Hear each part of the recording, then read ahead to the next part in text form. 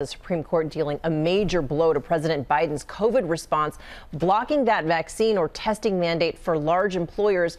The justices, however, did uphold a more limited vaccine mandate. Our senior White House correspondent, my colleague Mary Bruce, has more from the White House. Mary, we've been talking about this as a major setback for the White House COVID response team.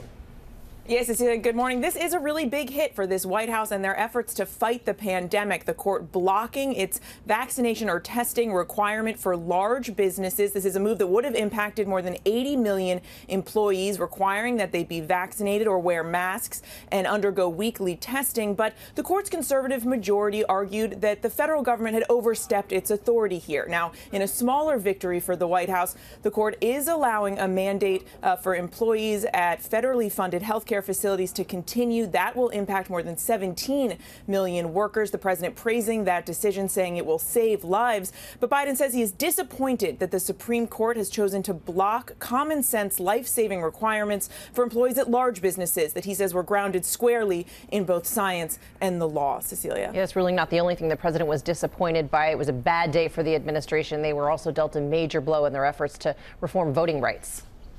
Yeah, another hit here, Cecilia. The president's big push to pass voting rights is simply going nowhere. He has not been able to get his own party on board. He met here late yesterday with those two key Democratic holdouts, Senators Manchin and Sinema, but this morning still no signs of movement. They've both doubled down on their opposition to changing Senate rules to pass this legislation. The president yesterday, as you know, sounding defeated, conceding he doesn't know if he can get this done, but he is, of course, vowing to keep up this fight. Cecilia.